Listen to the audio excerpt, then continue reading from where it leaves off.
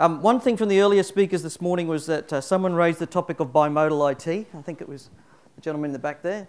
Bimodal IT is bunk, absolute and utter bunk. It doesn't work. All it causes is unhappiness, because what it creates is a culture of haves and have-nots, and you end up with a massive problem. Never, ever implement bimodal IT. It's a guaranteed way to make your life miserable. OpenStack is the future, but bimodal IT is certainly not. Guaranteed. So I'm going to talk about WANs. How many people have got a WAN in this room, right? How many people spend a truckload of cash on it? Right? Lots and lots of money, and there's no way that we've ever been able to fix this.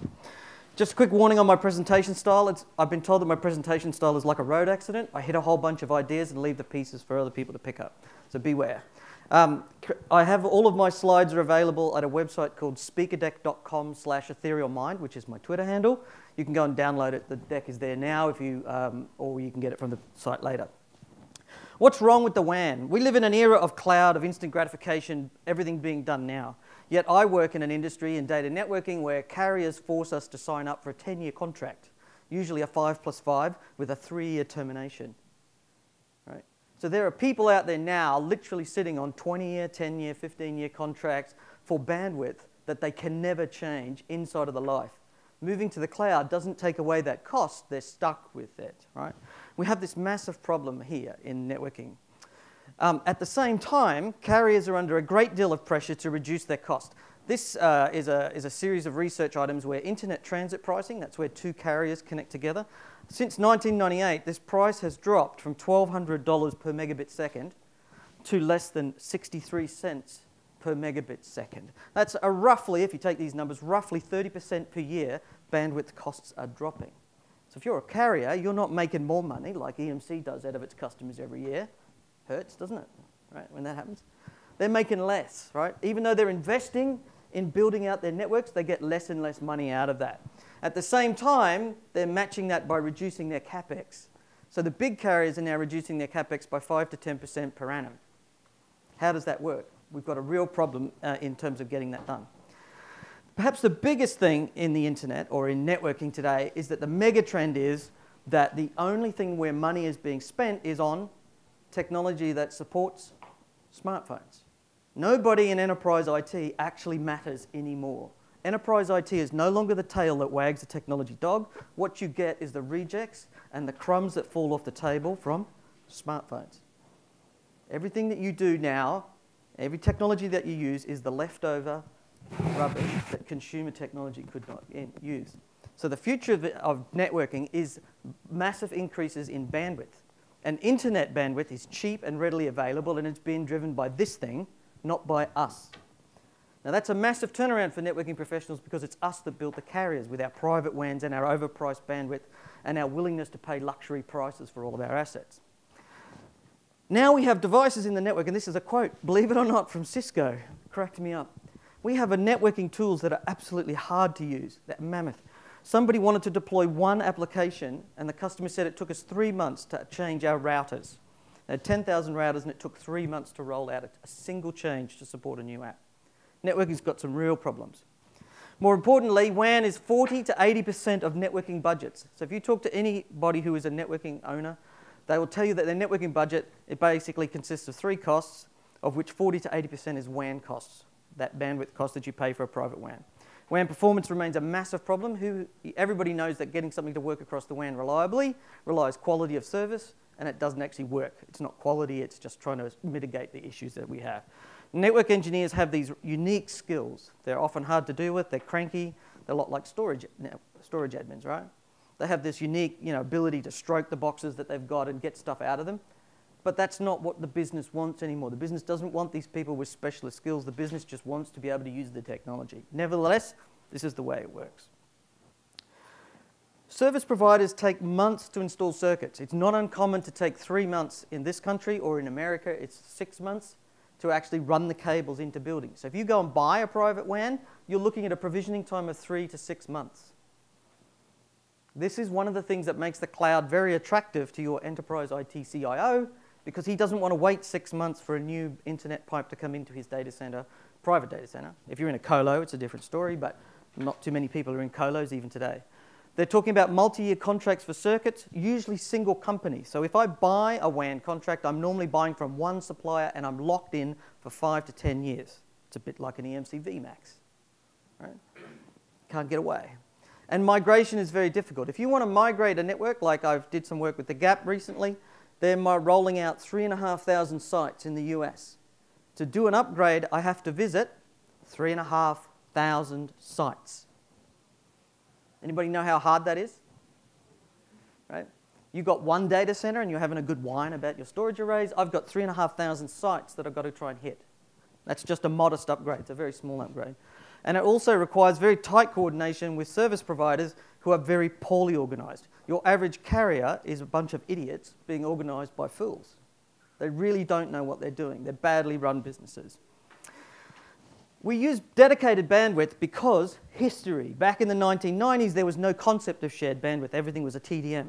Everything was a modem line. You dialed up a circuit, you got a 64K pipe from end to end, and you did a telephone call down it. That's the only reason we use private WAN bandwidth. We don't like shared. It's only historical. There's no reason not to. Literally, we live in a state today where most network engineers believe that shared bandwidth is an unnatural state. I must have my private MPLS, right? I can't overload it. Remember before duplication came to storage? Because I know most of you are storage people, right? Before dedupe came to storage, I remember when dedupe came, everybody went, oh, you can't dedupe storage. We won't know how much capacity there is. We don't know. We're scared. We won't know how big our arrays are, right? Dreadful. Same thing happening in networking. Of course, the internet proves that shared bandwidth is absolutely a natural state, and it works. So, business frustration. Service providers take months to install circuits. They want multi-year contracts for those circuits at locked-in revenue, and migration is very difficult. At the same time, we have new technologies coming along from consumers. So if I'm a CIO and I'm evaluating what I'm doing in my WAN, I'm now looking at smartphones driving investment in the internet capacity, which I've already talked about a bit before. This here, this is a wonderful, wonderful slide. You see this dark grey line? That's enterprise IT shrinking. That's laptops and desktops. That's the roll-off. Now compare that to smartphones and tablets. The driver of internet, or the driver of WAN technology, is a consumer market.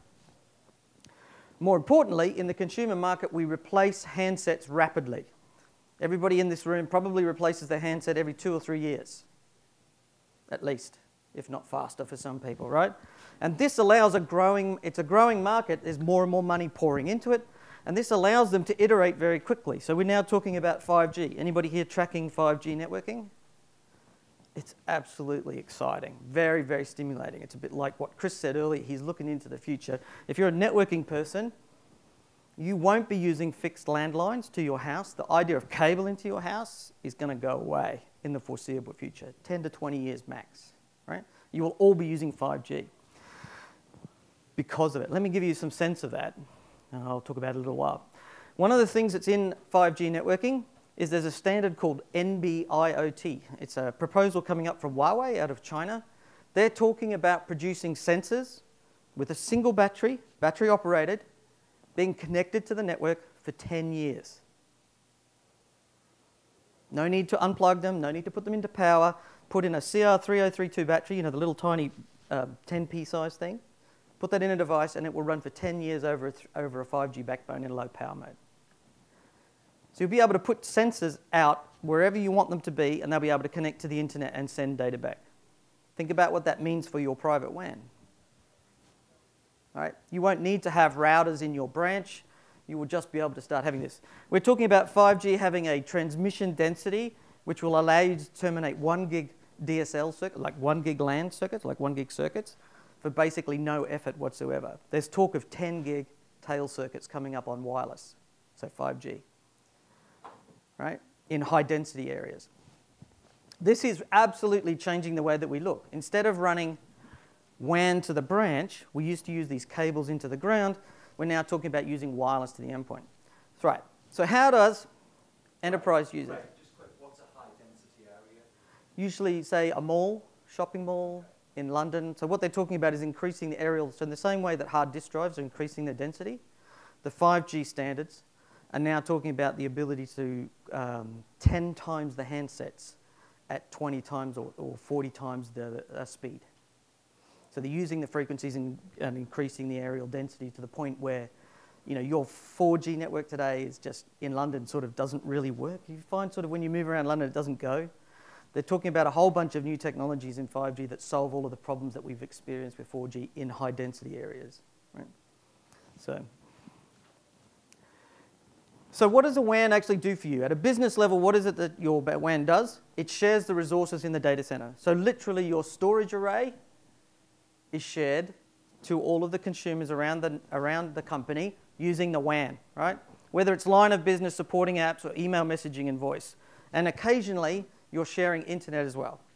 And IP telephony is widely used, but it's used only for cost avoidance. So one of the key factors that we have a WAN is so that we don't have to make telephone calls. I don't know how many people in this room want to run an IP telephony system. Anybody run the IP telephony, right? Anybody thought about how much it costs to run an IP telephony system? Yeah. Anybody done the numbers and found an iPhone's cheaper? No, not Skype. Yeah. You've got to have one of these to put Skype for Business on it, right? If you do the numbers, you'll actually find that you can do a deal with the carriers in the UK, not in America, because American telecoms is not very cost effective. You can give your staff a cheap, an iPhone on contract, cheaper than you can put an IP telephone on their desk. Right? You don't need a WAN anymore. And guess which one people actually want? Right? Cost of ownership is.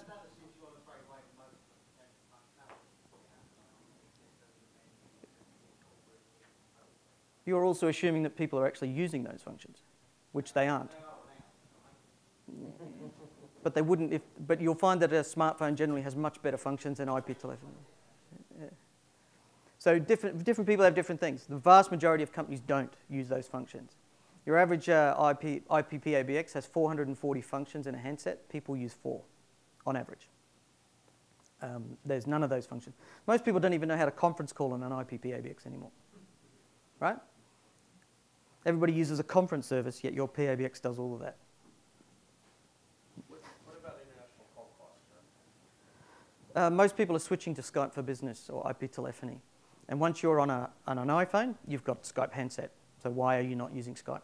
Or GoToMeeting or WebEx or appropriate. Don't use WebEx, it's awful. Just use GoToMeeting, right? I hate WebEx. God, I hate WebEx. Okay, so I want to introduce you to a technology called Software Defined WAN. Now, you've all heard about Software Defined Storage. You've heard about Software Defined Networking in the data center with its overlay technology. Everybody heard about that? Everybody knows about NSX and Cisco's ACI and all those software-defined technologies. Fundamentally, what we're doing is taking that same principle of software-defined control and moving it into the WAN. So let me just talk a little bit. This is what our existing WAN looks like. We have a core, 2 core switches, core routers here in the thing. We have some WAN provider, a bunch of branches, and nearly always these days the branches are connected to the internet as well, because the branches have to be able to access SaaS services increasingly. So if you're running a financial institution, usually you need to be able to get to the internet to access third-party service providers. Plus, you also want to backhaul all the data to the data center core, where your storage and your compute is located, so you can reach the line of business apps for banking apps, right? This is the expensive part. This is the cheap part. This is ubiquitous, used for everything. This is what you want to change. So what's inside a WAN? You might be surprised to find that a WAN is just a bunch of routers connected to each other with wires. Arguably, they're fiber optic wires or dense wave division wires, or they're Wi-Fi wireless backhaul, sometimes using 3G, 4G, microwave, whatever it is. But fundamentally, it's a bunch of routers like this, right? And then what's inside a WAN is exactly the same thing. So what we do is we build these internet connections, and they look exactly like a WAN provider. The internet is made of the same technology as a WAN. It looks the same, it operates the same. The only difference is you're sharing the bandwidth between one and the other. So what we do to make advantage of this in networking is we have the internet and we plug in 2 SD-WAN devices. These SD-WAN devices form a tunnel between them. Anybody here used a VPN to connect to work? That's it, right there. It could be IPsec, it could be SSL, it could be a proprietary connection between these 2 devices, but I have 2 devices forming a tunnel between the 2 networks. So now what I can do is I can actually connect these SD-WAN devices to one internet provider, Virgin, you know, whoever it is, BT, whatever, or I could connect it to another provider over here. And then this device can form a tunnel over this one to here and this one to here. Or this could be my private MPLS circuit. This could be a 4G, 5G, it could be wireless or whatever. All I have is a tunnel. Now, because in the modern era, what x86 did in the data center, what x86 servers did, we now have the ability to put software onto these that does deep inspection of the packets. So now I can start to see the two types of traffic that goes in. Let's say I'm doing the, I'll go back to the GAP example. What the GAP are doing is as the data comes off the branch network here, they recognize some of it as card swipe data. And what they found was if they send the card swipe data over their private MPLS, it's very slow. So what they do is they recognize it in the device here, do application recognition, and send all of that over a 4G connection. Literally, every one of the GAP branches has a 4G backup line. And what they found is they sent all of their credit card swipe data over the 4G network. Safely encrypted, right? FIPS 170 compliant, if that's your thing. Everything else goes out over an internet connection. So what they do is recognize it. In fact, what they do is they have two internet connections in a 4G, and they dynamically set these pipes up. Now, because these pipes are between two devices, we can monitor the performance of the pipe. And if the internet connection on one provider degrades, they just dynamically switch over to another one. So let's say I'm sending traffic out through an SD-WAN device, and here's my 3G network. Maybe my 3G network degrades because somebody boosts up a microwave in the next room. I then say this tunnel's not working very well. I will dynamically flip to this one over here running via my cable. And when this service comes back up, I flip back, ultimately dynamically. Right? Very, very good. What I can also do is something called load sharing. I can actually start to send load over this connection, and I can send some load over this connection. How many people have got WANs that do active and standby? Active and backup. Storage arrays. How many people have got an active standby storage array? You realize that you just wasted 50% of your investment when you did an active standby? Why are you not using all of it, right? So when we talked about doing erasure coding across all of your possible arrays, that means you're actually getting in towards 100% utilization of your systemic infrastructure, right? One of the great things about these SD-WAN appliances is you can have two of them, but you can now start to use your active and your backup circuits. So you can use two circuits at the same time to get performance. And then if one of these pipes, if one of these internet services goes down, then I run in a 50% degraded situation. Today in networking, we run in a 50% degraded situation as normal. And the other side can't be used. We can only do one side at a time. Well, that's a conscious decision though, right? Like it is in storage. Because if you're using both of your controllers 100% and one goes away, the other one's still up, but your business is screwed because you're not really working. Yes, but you've still... It takes 2 days to be delivered. Sure, but what you've just done is you've bought two cars and you're driving both of them at the same time with all the expenses in fuel and operating and maintenance. Consciously, I've done that though for a reason, to keep the business going at all. A lot of people don't do it consciously and they don't do it for the right reasons. And certainly in networking, it would be much better if we could use 100% of our bandwidth all of the time and then run in a degraded state for that one day of the year. But in networking, we can't do that, right? In networking today, we can only have one path active at a time. It's not possible to load balance over equivalent paths. I've only got 20 minutes, so I've had to cut this presentation. This is actually a cut-down version of a 3-hour presentation, right? What I'm saying here is, in SD-WAN, is this is a real revolution in networking, because over here we have these situations in the cloud where these SD-WAN appliances are centrally controlled. So I was talking earlier about the GAP. The GAP is rolling out, and those 3,000 sites that I was talking about, they are literally rolling out 20 sites a day. So they pick up a box from a company, they go along, they plug it into the WAN, into the internet connection at the site that they're upgrading. It dials home over the internet to a central site on the cloud. Its configuration comes down, and it's ready to go. So what they have is a warehouse full of parts, and they've hired a company to just put them in the back of a car, and a guy drives from one site after another, and they're rolling out 20 sites a day. Anybody want to guess how long it used to take to upgrade a network of that size before Software Defined WAN came along? Typically, we would have expected that to take 3 years. They're going to finish it in 4.5 months. The stories that the Gap tells, I did another one with a financial institution with Software Defined WAN technology. They're doing a 100-site upgrade. He's managed to cut his WAN budget by 80%. And he expects to cut it by 90% once the project finishes because they changed the way it's working inside. He is pulling down over $1.5 million a year in savings on 100 sites worth of networking. Software-defined WAN is going to be the future. I don't have too much more to say about it, except the advantages of software-defined WAN is that you avoid long-term WAN contracts. If you're going to go take a takeaway out of this, don't go and sign up to any more long-term contracts with your service providers. Just forget about it. You can go and get a software-defined WAN solution, which is really easy to use. If you're thinking that this is something for you, get out there and start evaluating software-defined WAN products. You can come and listen to my podcast. We've done interviews with 12 of the major SD-WAN vendors, and they talk about their technologies in details. Come and start having a listen. Start talking to the SD-WAN vendors and see if they've got products that suit you. I'm pretty excited about it. And importantly, you're going to have to start engaging with your security idiots. Department, because it's a radical change to start connecting everything to the internet. If you start connecting everything to the internet, you're going to need to give your security people a year or two to catch up, including your WAN traffic, because they're going to have a hissy fit. Right? You need to start doing that. I'm done. Has anybody got any questions? I have. Greg, I work in an industry where I build networks that only have a lifespan of maybe 1 or 2 weeks. Yes. Bringing bandwidth into some of these sites is a real challenge. Mm-hmm. So I started last season. Just to give some context, I work for Live Nation. I build music festivals. Bringing bandwidth into site can be a challenge. It's quite expensive. Mm-hmm. Last season, I tried VipriNet. Mm-hmm. I'm here today and tomorrow with VipriNet to do some training, and they're going to become part of our infrastructure over the next season. What are your thoughts on channel bonding equipment? Give that connectivity in. It's one answer, or it's yesterday's answer, right? Fine solution. VipriNet's not a bad solution. I haven't got it in the top of my head. I'd have to go away and do some reading. So VipriNet essentially bonds from one device and then rebuilds the packets in a data center. Yeah. You come out and that's your internet.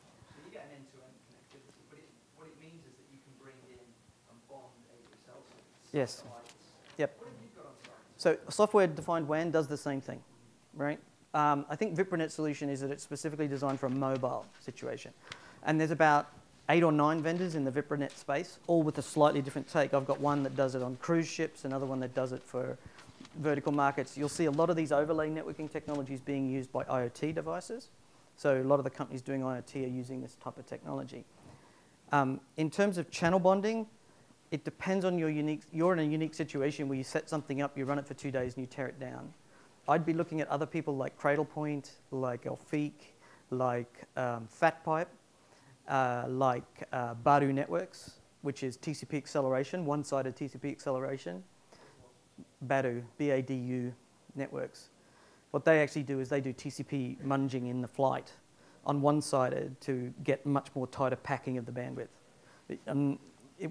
Getting it to work with VipriNet might be a bit of a problem. Sorry, I'm getting off topic a little bit here, but I would look at these software-defined WAN providers, because what you would be able to do in the UK is have 3G modems from 4 different providers, and it would automatically select the best path without any of the reassembly stuff that you need. These guys have application recognition engines that will dynamically switch between paths. Yeah. So they're all the same sort of thing. Anyone else? Yeah, quick one. So with quality of service and actually picking something which is inherently not necessarily that good quality, like a 4G network or because of interference or an internet provider, for example, does that cause a big issue in getting a defined quality of service across those connections? Apparently not. So what we're finding is that people who install software-defined WAN find that private MPLS works worse than everything else. Now, mostly that's because if you're, let's say, for example, you're buying a 10 meg private MPLS circuit, which costs $5,000 a month or $10,000 a month, and you can go and buy a 100 meg internet service for $500 a month. It's the 100 megs of bandwidth that has more impact than whether the network is dedicated or non-dedicated. So what we're finding is it's not a quality of service issue, it's a quantity of service. Faster is always better. The solution to every networking problem is more bandwidth. If I go to the internet and buy 100 meg, and you're having performance problems, guess what happens? Go and buy a gig, and you'll solve all your performance problems. Now, there are backbone problems and things like that, and there are SD-WAN providers like VeloCloud who specialize in routing traffic across the internet. I didn't put all that in here because I didn't have time, but they specialize in routing traffic across the internet in the most optimal form. So they can accelerate traffic as it traverses the internet backbone because they have POPs all over the world and they push it in. So the internet is not an optimized architecture. It's a best effort. In fact, it's a rubbish architecture. So what we do is there are companies now out there who optimize the internet. There are ways to monitor the internet to know if it's performing well or not, and that requires an additional service, but that's not something I can cover in 25 minutes. The answer is you'll find out that internet runs better than private MPLS.